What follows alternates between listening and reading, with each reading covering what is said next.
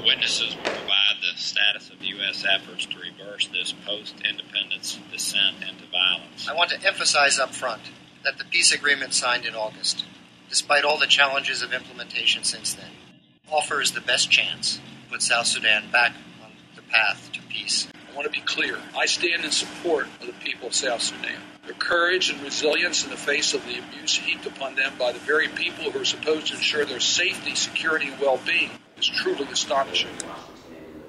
So we have people here from the Embassy of South Sudan. I would just say you ought to be embarrassed.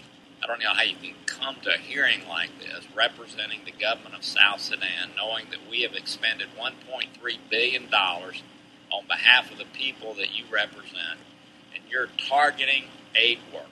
I'd be embarrassed to send out the kind of press release that you sent out prior to this hearing.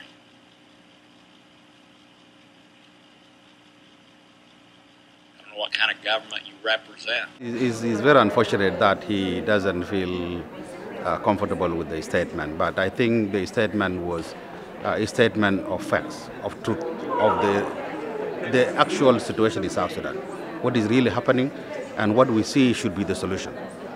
You see, focusing on the two principles as the problem will divert us from focusing on implementing the peace agreement.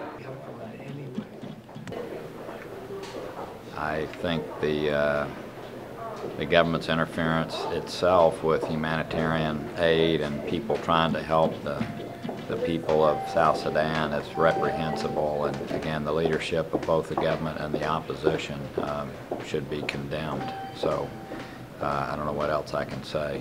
People are living in misery. People are being raped and murdered, burnt. You know, this is an internal dispute within a party. They're both profiting from it, and I just think it's reprehensible. Thank you. Thank you very much.